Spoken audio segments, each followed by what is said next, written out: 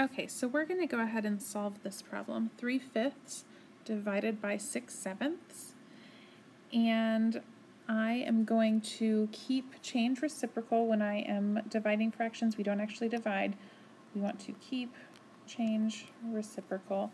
So I'm going to keep my 3/5, change my division sign to multiplication, and reciprocal, which just means flip my 6/7. So instead of 6/7, it's going to be 7/6. Now I'm going to, before I start multiplying, I'm going to go ahead and cross simplify with this.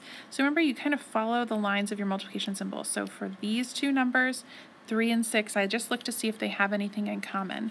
So I'm going to do 3 divided by 3 is 1, and 6 divided by 3 is 2. Then I go the other direction, 5 and 7, and I don't see anything in common except 1, so I am done cross simplifying. Once I've cross simplified, which that just makes it a lot easier for me to multiply, now I'm going to multiply straight across the top, so multiply my numerators. 1 times 7 is 7, and my denominators, 5 times 2 is 10, and I get my final answer of 7/10. So now we're going to go to a new problem.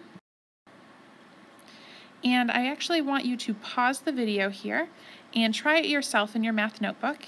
And when you're done, come back and I will walk through it with you as well, and you can check your answer.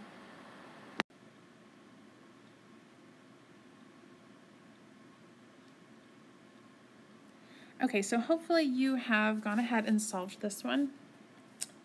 So let me walk through it with you as well. Remember, for dividing fractions, we're going to change reciprocal. So I'm going to keep my 4/7,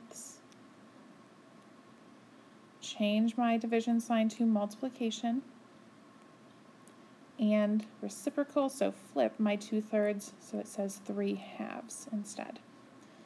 Now I'm going to look to see if there's anything I can cross simplify. So 4 and 2, they are both even, so I'm going to divide them by 2. 4 divided by 2 gives me 2. 2 divided by 2 gives me 1. I'm going to check the other direction, 3 and 7. Again, I don't see anything in common with these two, so I am done cross simplifying. Now I multiply straight across the top, so 2 times 3 equals 6, and across the bottom, 7 times 1 equals 7, and my answer is 6/7. Alright, so now that we're done solving that problem, I want you to go back to the chart and see which problem you are solving in your video.